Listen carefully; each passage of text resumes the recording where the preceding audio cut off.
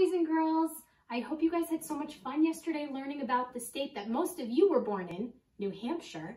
Today, we are going to learn about the state that I was born in, which is New York.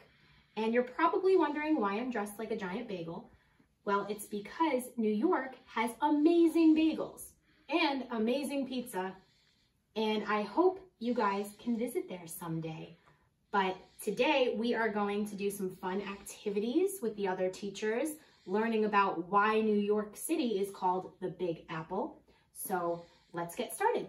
I'll see you in a minute. We are going to read the book Good Night, New York City by Adam Gamble and Joe Vino. Good night, New York City. Good morning, Statue of Liberty. Good morning, Staten Island. Are we ready for a wonderful day? Greetings, friends and fluttering flags at the United Nations. Greetings, New York City firefighters and police.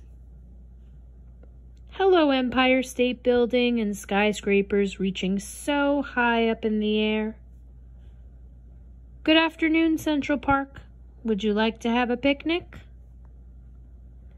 Hello to all the animals at the Bronx Zoo.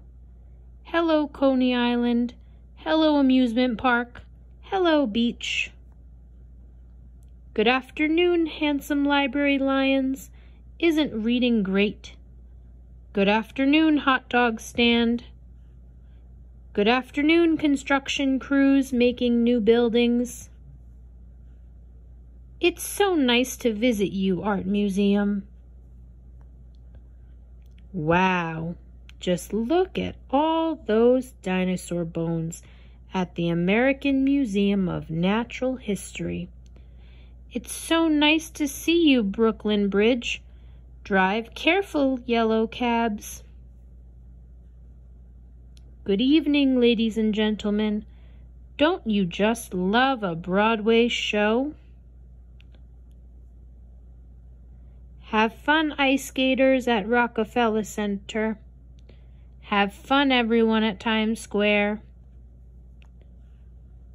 Sleep tight, New Yorkers. Good night. Thank you for sharing a wonderful day. The end.